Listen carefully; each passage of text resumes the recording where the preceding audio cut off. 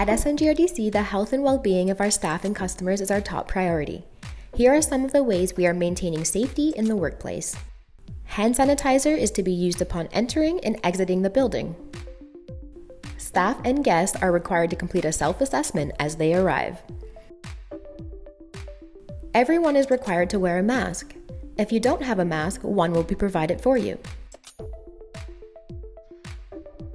Personal information will be collected for contact tracing.